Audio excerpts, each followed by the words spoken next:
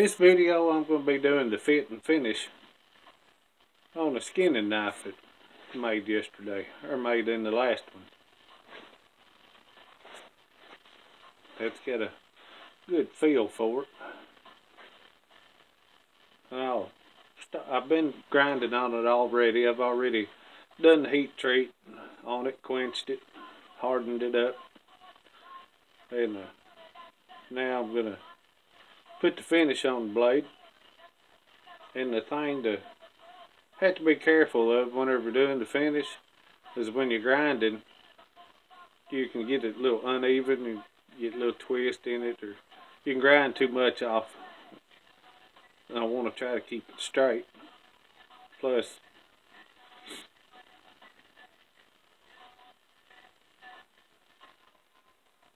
I want to get the bevels in it. And so that's what I'm going to be doing today. I'm doing this, I'll hold it on here flat like that. Let it make sure that I get it. Help make sure I get it all smoothed out and even. And if I've got a big hump in it somewhere, then sometimes I'll come and I'll run it like that until I then switch back over, and it'll show me. There'll be a slicker side and a rougher side, you can tell.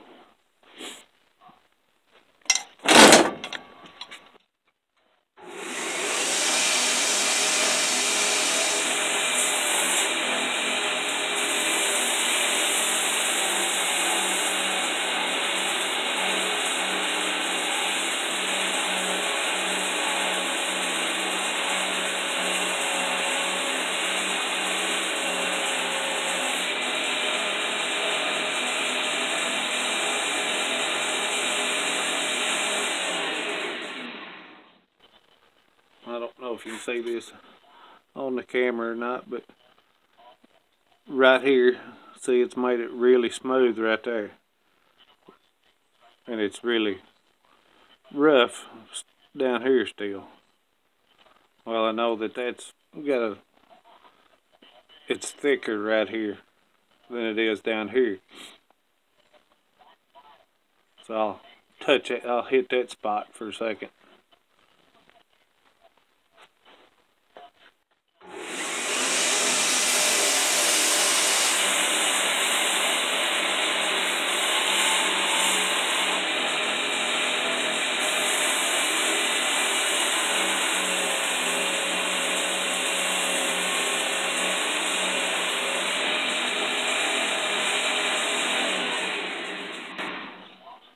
That helped it out.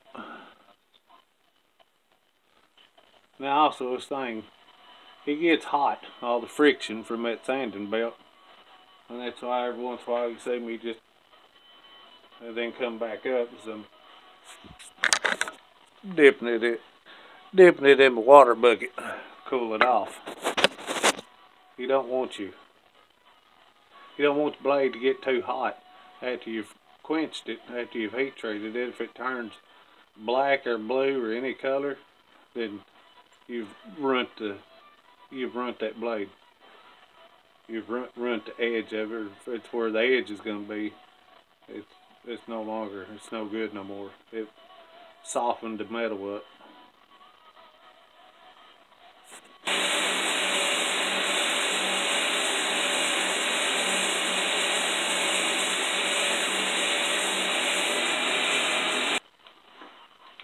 So I've been grinding on that for a few minutes, and you can start to see how it's smoothing out, and the rough part that I was talking about is right here. See, it's a little lower. This hair is a little higher on where it's real smooth, and I'll just keep working that down. Keep doing that until it's all smooth. Yeah. So now I'm gonna start putting the bevel. I'm gonna start putting the bevel in the blade, right down through here. And whenever I do that, I have to be real steady and go steady with it, almost same like moving at the same speed across the belt, back and forth, like making it real good and even. Now the way I like to do it is I hold my blade upside down and just go back and forth.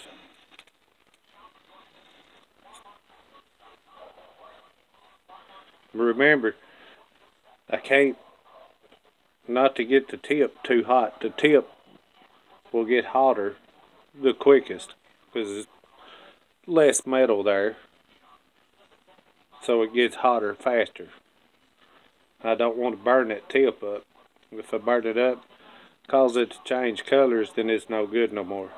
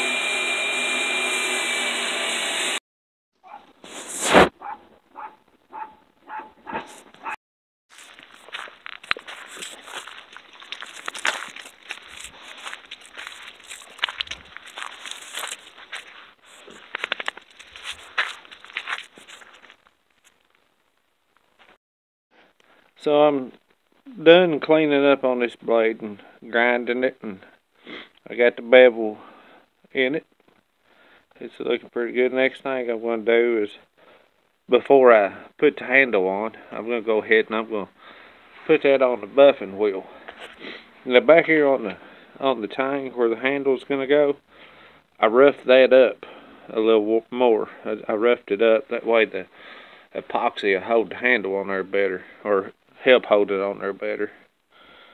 But that's what it's looking like so far. So I'm going to get that in the buffing wheel and find some handle material, and I'll be right back. Like, so I got some oak handle scales here that I had made up. That's what I'm going to use. I'm going to, now what I do is I tape that on there. I'll tape those on. I don't like to fight with them, and it helps keep it on there good and straight. And what I'll do is, whenever I get the holes drilled, I'll go ahead and mark these scales which side of the blade it was on, and which way they go on. That way I don't get confused, because sometimes if you get them mixed up one side to the other, it might not line up right. Might have a little trouble getting the pins in there.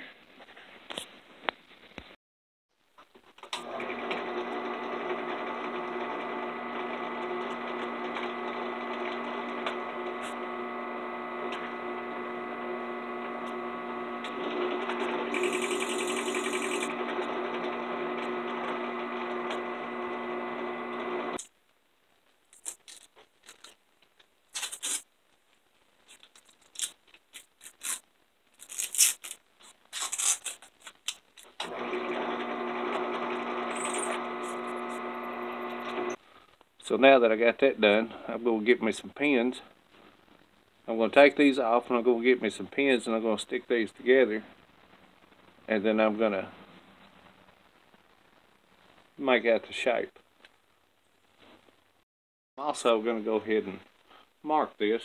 I know that this is on the right side, so I'll put a RT on there.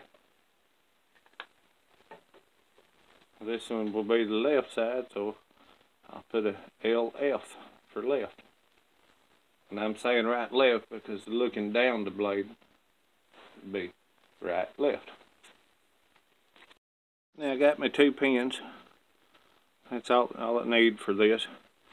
I've got it coming through, holding it on with the blade, and I'm gonna hold it, look at it. I want to just start making out the shape for where my handle is.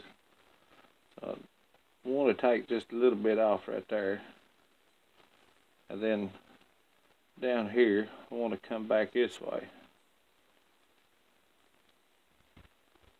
Now whenever I go to, after I get these on here, you can see there's still quite a bit right here, but I'll cut that out and then sand it down to match up with the handle.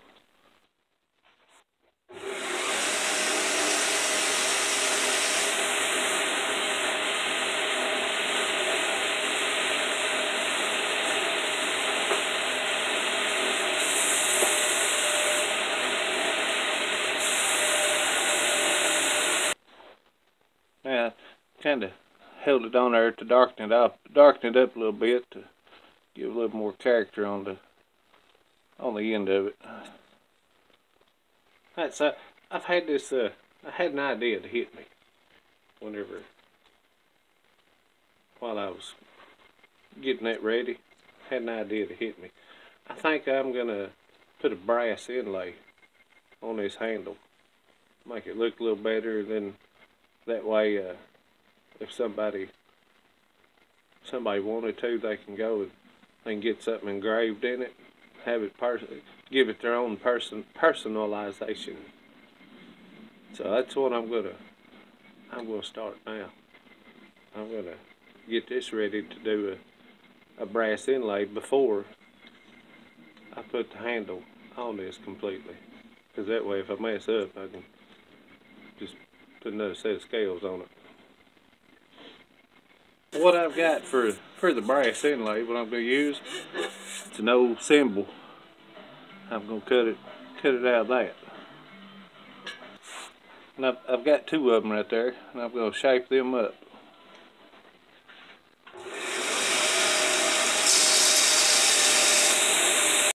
Okay, I've got them cut and ground down. Now it's time to get this handle, get it ready to put them in there.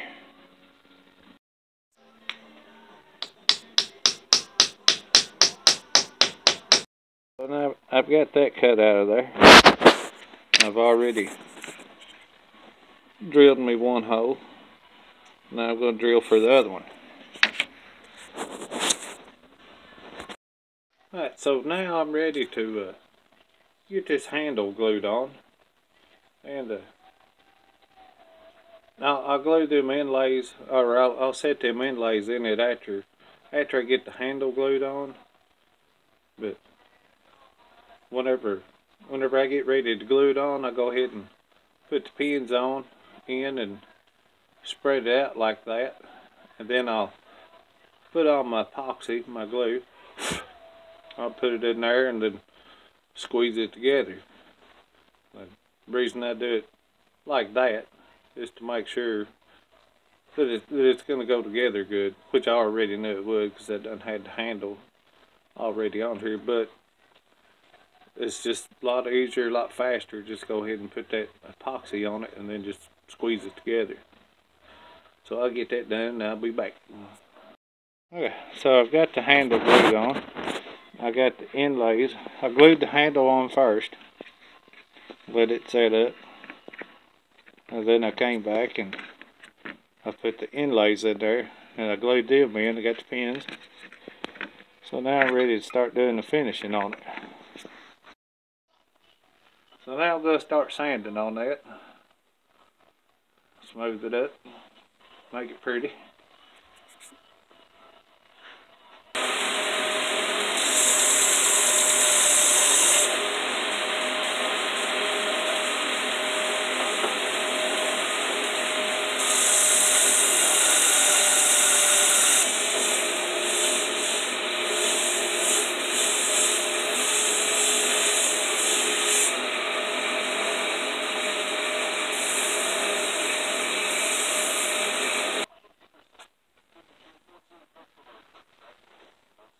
So now I want to take and I'm going to hand sand the rest of this. I think that the hand sanding, I think you can get a lot better finish. So this is what we're looking like so far. And I think I'm going to give it a little darker stain on the handle.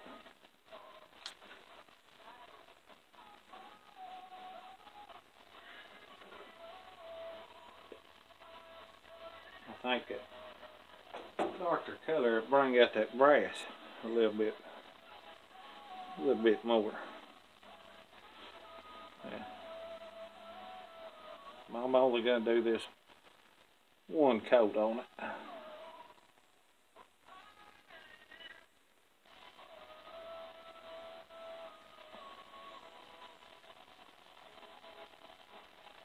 And then I'll come back and I'll seal this up. Now, take clean part of my rag and I'm going to go over at brass.